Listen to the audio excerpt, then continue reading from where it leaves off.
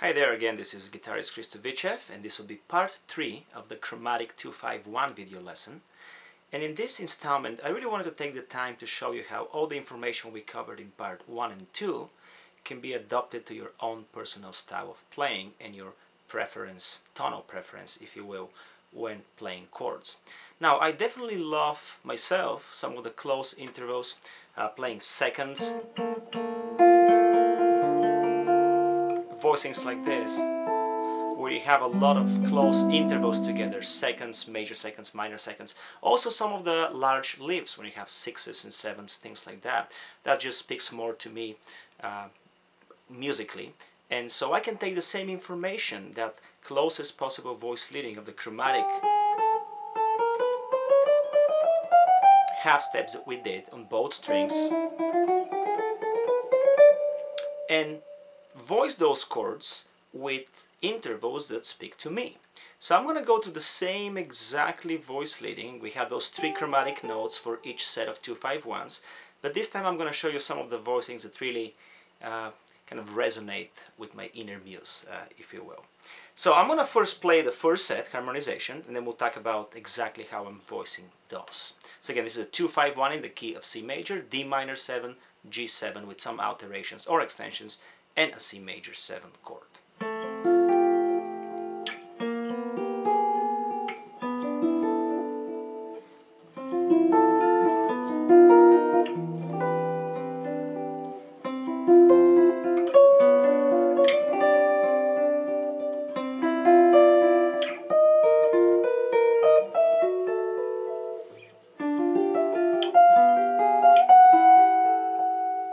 So this was the same thing we did before with these voicings,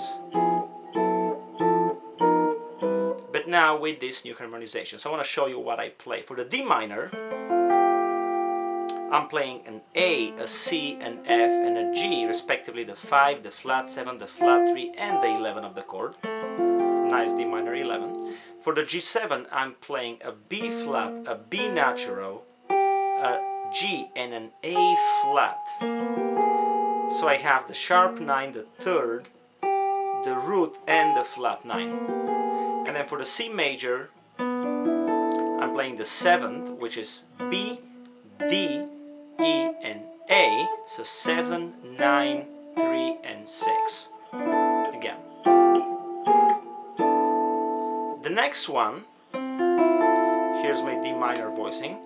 I'm playing a C, an F, an E, and an A, respectively the flat 7, the flat 3, the 9, and the 5th. It requires a little bit of a stretch, but definitely worth the effort.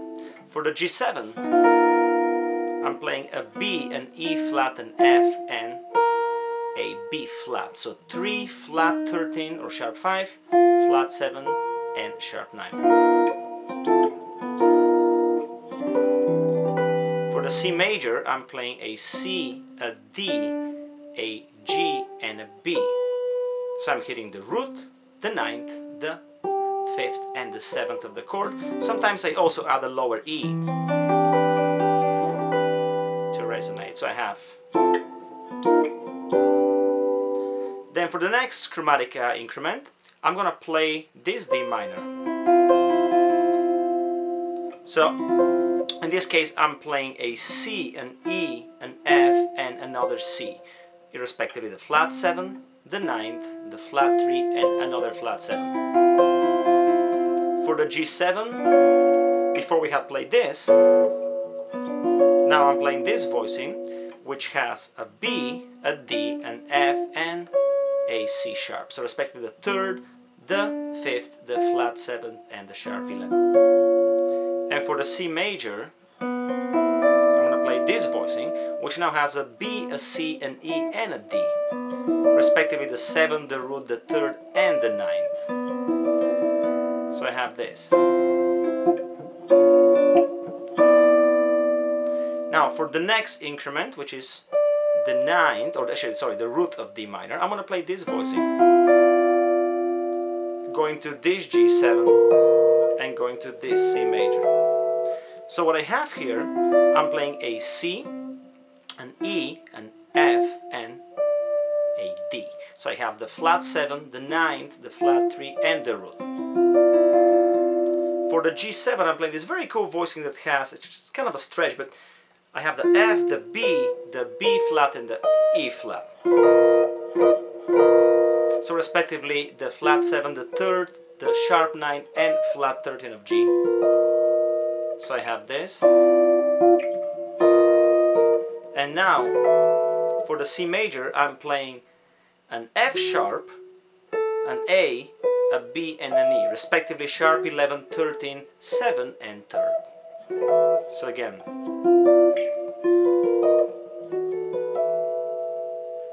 And the very last set, we're going to start here. I'm going to start a D minor from the 9th.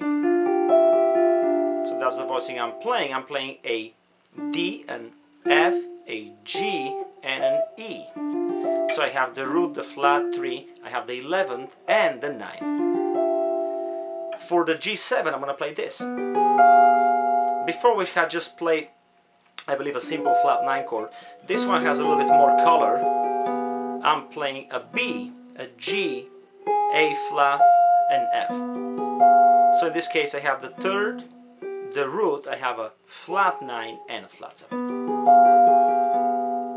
And then for the C major, I'm going to use the same chord actually we used from the very first lesson. This I really like, the sharp 11 chord. It has a E, it has a G, it has an A, and it has an F sharp. Respectively, that will be the 3rd, that will be the 5th, that will be the 13th, and the sharp 11. So we have this.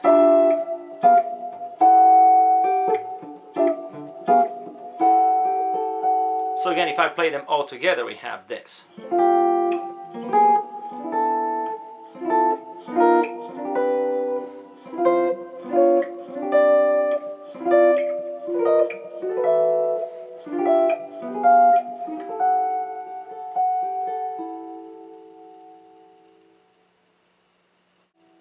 Now, I'm going to do exactly the same thing starting on the 2nd string. We're going to harmonize this set of notes. Before, again, we use some of the drop 2 voicing mainly. I'm going to show you how this range can open up the resonance of the guitar and really use some of the close intervals here. This is where they live. So I'm going to harmonize the D minor like this, with E on the bass. Then here's my G7 and C major. Again. Now going through the voicings, I'm having an E, F, C, and D. Now respectively this is the 9, the flat 3, the flat 7, and the root of my D minor chord. When I get to the G7, I'm going to voice it like this. I'm using an F, a B flat, a B natural, and E flat. So again, in the chord, that will be the flat 7, the sharp 9, the 3rd, and the sharp 5 or flat 13. For the C major, I use this very cool voicing. I'm starting with a G, a B, a D, and an E. So I have 2/3 in the 2nd here. I have the 5th of the chord, the 7th of the chord, the 9th of the chord, and the 3rd. So again I have. Then the next set of notes is going to be, again, the D minor chord is going to get the E, the G7 chord is going to get the F, and then the C major, the F sharp. This is how I like to voice the 9th of a minor chord. Before we had used this, which is great voicing, I mean I use it all the time, but to me this speaks more. Now what I have here, I have a flat 3, I have the C, which is going to be the flat 7 of the chord, then I have here, sorry, my bad, I got a D here, that's a different voicing I use, and then the E. So I have F, C, D, and E, again flat 3, flat 7, root, and 9. For the G7 chord, I'm going to use this. It's a very cool voicing, all in thirds basically. So I'm going to have a G to B, I'm going to have, this is the 2nd, I'm going to put the B to the C sharp, and then C sharp to F or E sharp, if you will. So in this case, this is a G7, root, 3rd, sharp 11, flat 7. Again, I'm coming from here in this voicing. And for the C major, we're going to get the F sharp, which is going to bring me to this very nice voicing for a sharp 11. Before we had used this, which is not bad. To me, this is a more open sound. So I'm playing a G, a D, then I have an E, and then lastly I have the F sharp. Again, the seconds as we talked about. So that's a C major 7, sharp 11. Again, this set goes.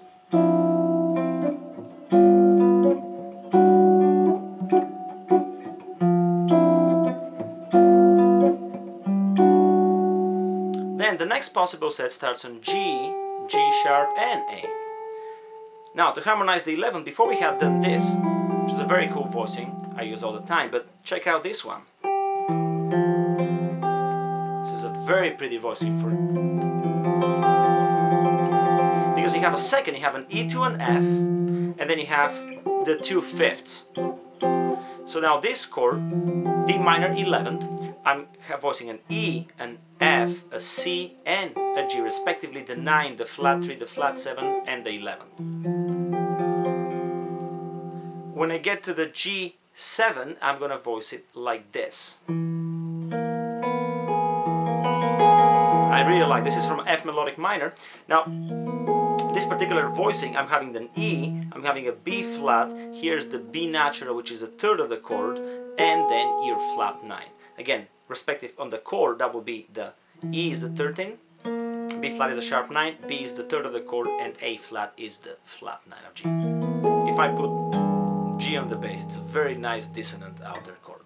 So far I have the 11, then going to this G, and for C, I'm going to play this very nice voicing that starts on D, goes to B, goes to C, and goes to A. So I have those sixes, I have those seconds, B and C, the half steps, and another 6. So that's 2 sixes in a second. Respectively, the 9th of C, the 7, the root, and the 13. Again, so this progression goes.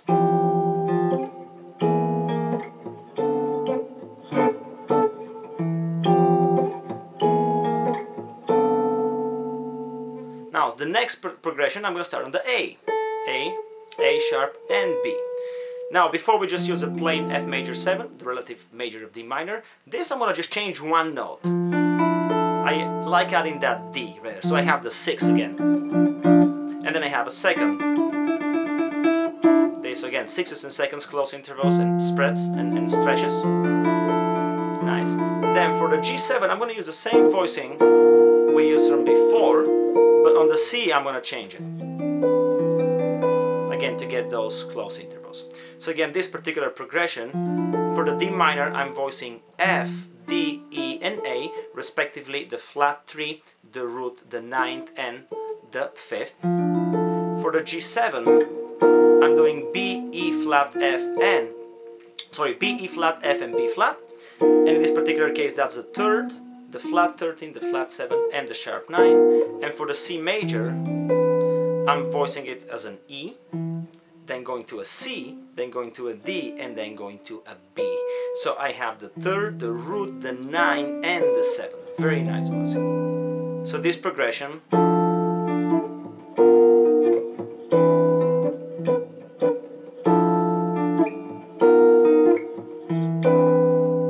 Nice. And the last one, I'm going to start on the C and go as we did before. So now the C here, I'm going to voice the same way we voiced before. I like that voicing. This is again an F over A, F/A, drop 2 voicing. And in this particular case, again, I'm hitting the A, the E, the F, and the C. Respectively, that's the 5th, the 9th, the flat 3, and the flat 7 of the chord. When we go to the sharp 11, I'm going to use this voicing,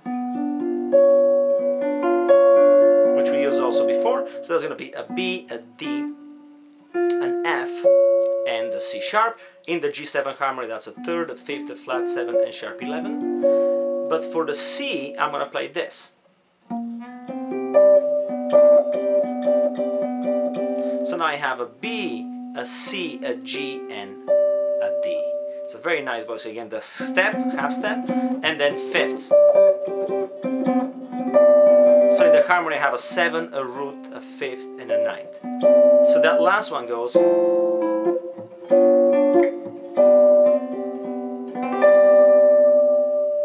So now if I run the entire set again on the second string, we're gonna have something that looks like this.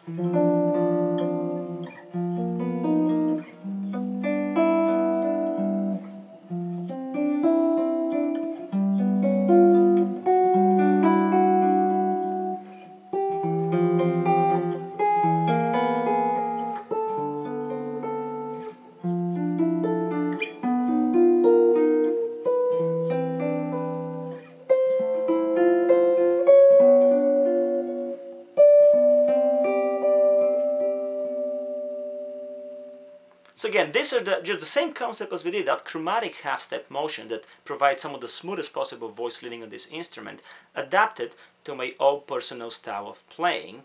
And again, we started with very basic chords, which are very easy to play, don't require any stretching. But the same idea can be harmonized in hundreds of ways. I myself am very fascinated with harmony and have counted, as I told you earlier, about 480 plus ways to harmonize each note in terms of combinations. And a lot of this material, it's available in my book, Between the Voicings, which is around 300 pages of these harmonic explorations and plenty of other very fun concepts that can help kind of digest the way harmony moves around the fretboard on this instrument. So if you're interested, you can find more on my website about this publication. So basically, now that we have harmonized the chromatic scale again with these new types of voicings, same idea but different color, because we are combining half steps and sixes, sevens, fifths, some of the larger and close intervals to produce different textures. I can apply some of the same principles as we covered in lesson number 2. I can maybe take a line that goes like this and harmonize it with this new shape. So I can play, then move to this 2, then move to this 5, and then this 5, and then this 1, and the last one. And it can be very, kind of more of a sensitive, very intimate type playing, because now I have a lot of possible half steps and whole steps that you can also use melodically. So I can do something